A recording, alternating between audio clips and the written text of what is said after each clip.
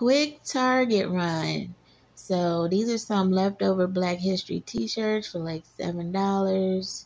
Some were like $4. That's a onesie if you're interested.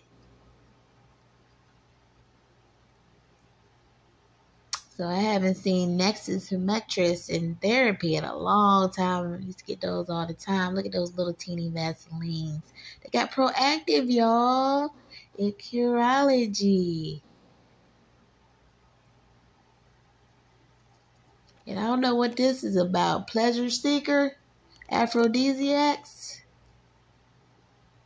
So I'm amazed because I actually got out of Target with less than $100 purchase. I saved $3 and some change there. You have to put it in your birth date. That was no longer my phone number, just in case y'all tried to call it.